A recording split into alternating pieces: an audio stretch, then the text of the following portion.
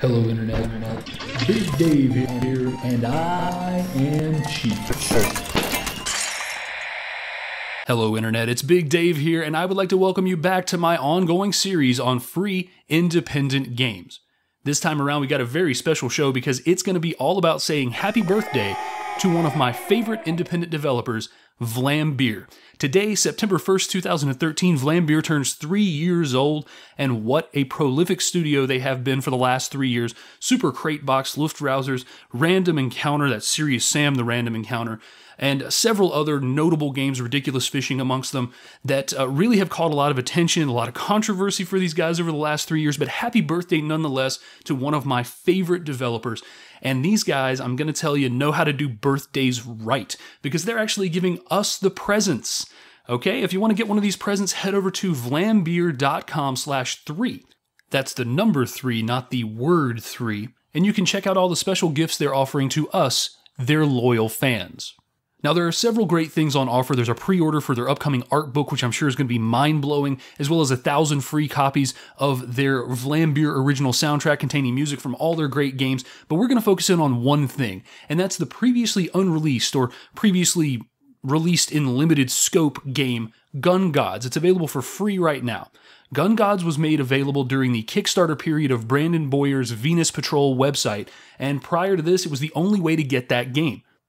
Vlambeer describes Gun Gods as a small roguelike that eventually evolved into a not-so-small first-person shooter about gangster rap on Venus. Yeah, that sounds nuts, and the game is nuts, so let's go ahead and take a look at it.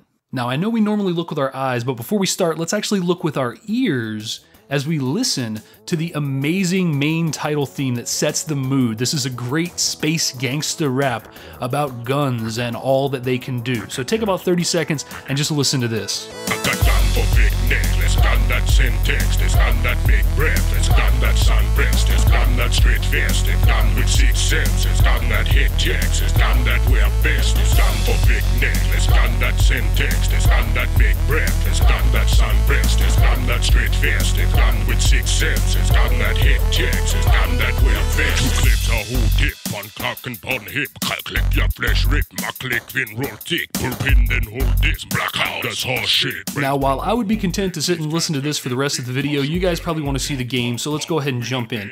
You're going to see some footage of me playing through the game earlier today, and I will warn you ahead of time, you're going to see some weird slowdowns.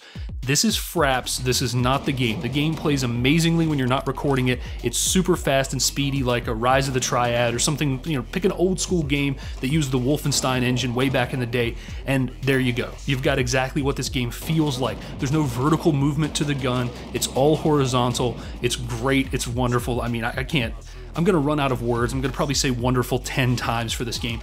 So the art style, first of all, I wanna hit that because it's the most obvious thing that's glaring right in your face. Amazing art by Paul Veer. He's done so much really over the years to form the basis of what we think of as a Vlambeer game, and I really, really love his art. Always, every time, it's aces.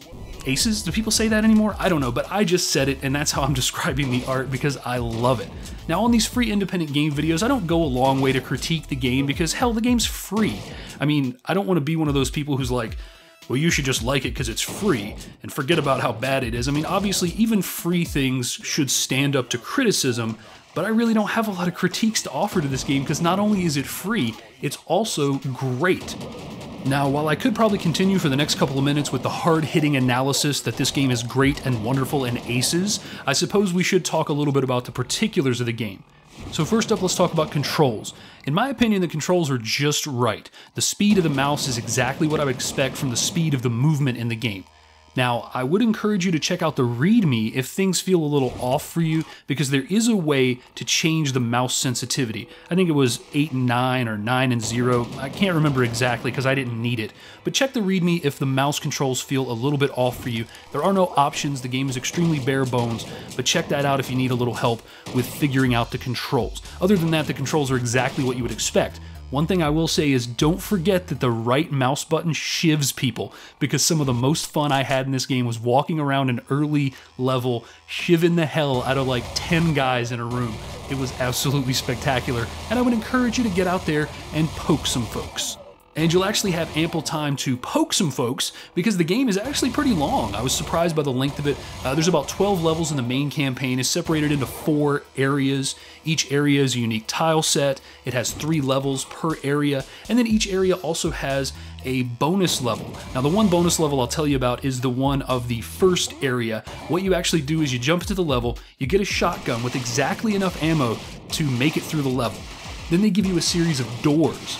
And those doors contain enemies, or maybe they don't. And it kind of tests your ability to restrain yourself because these enemies are going to charge you and you've only got 1 health. So if they so much as breathe on you, you're pretty much dead. It was really challenging and it was a nice change of pace from the rest of the running around and never knowing where an enemy was going to appear kind of thing. You knew exactly where the enemy was going to be, or you knew where the enemy might be, because if you chose to shoot at a time when there was no enemy behind a door, well, you were screwed because then you didn't have enough ammo to make it through the rest of the level. Now I could probably gush about this game for another 5 minutes, but really if I haven't convinced you by now that the game's at least worth trying, well, there's nothing that's going to come out of my mouth that's going to change your mind. I think this game is absolutely solid, it's a wonderful time, the graphics, again, aces, and I really enjoyed myself. I'm glad this game is finally officially out there in the wild for players to enjoy, and I hope that everybody will at least give it a try. So once again, happy birthday to Vlambeer. A side note, my kid just turned 3 as well, so if you guys want to set up a play date, he's got some trains I think you will absolutely love. Thank you so much for watching another installment in my series on free independent games. I have been Big Dave, and until next time, take it easy.